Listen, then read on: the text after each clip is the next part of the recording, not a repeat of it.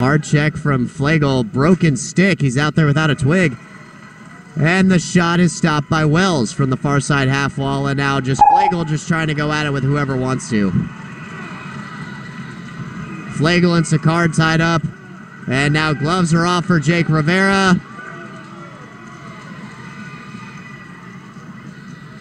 And it's not even officials, it's teammates trying to get in there. And now here we go with Siemer. Jake Rivera and John Siemer are going at it. Sicard wants to get in. And now Sicard just threw an elbow at the official. Trying to get off of him. It appeared to be incidental, but Sicard trying to get away from the linesman appeared to have thrown an elbow at the man in stripes. Siemer will head to the penalty box. Somebody from Knoxville will probably join him momentarily.